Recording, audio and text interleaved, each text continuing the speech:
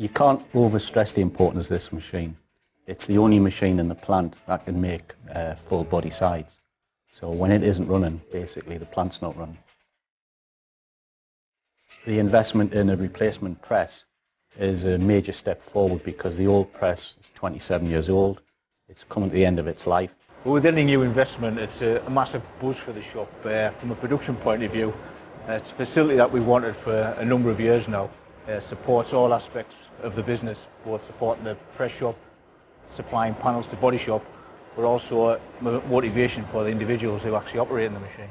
Very simply speaking, the XL line is one large machine, but it can be broken down into 4 smaller individual presses. So this is split 2,400, 1,000, 1,000 and 800.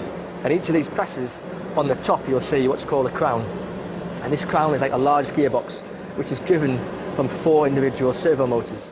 And this system of servo motors and gearbox helps to move one part of the press up and down, which is attached to the die, which moves the die up and down, which then helps to form the panels. It's the first servo-driven press in the whole of the Nissan Group.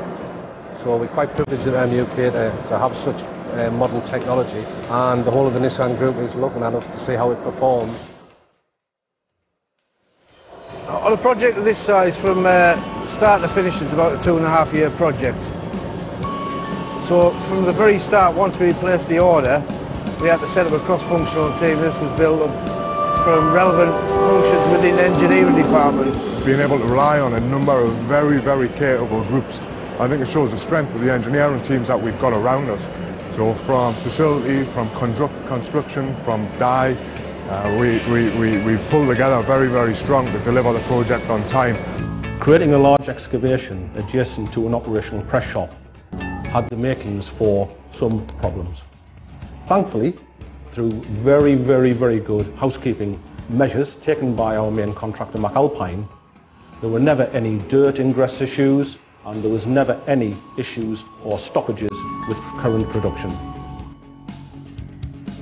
McAlpine actually constructed the first press shop back in 1986 and have actually been involved with the construction of all subsequent press shops.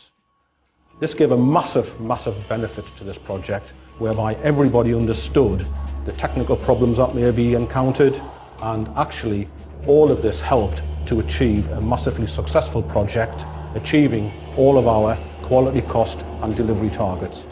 We have 4 major KPIs which are linked directly to quality, and the new technology on the UXL line here will give us benefits towards improving our quality, especially from a formability point of view, because we've got the capability to control the speed of the press in the draw stage, which we don't have on the current facilities. Looking at this new press, it's a fantastic piece of equipment. It's got new technology on it. The transfer mechanisms are all servo drive, which gives the people in the press shop more opportunities to improve quality, and also diagnose when we're running. It's much more visible inside the press, and it allows the guys to see what's going on and counter-measuring concerns very quickly.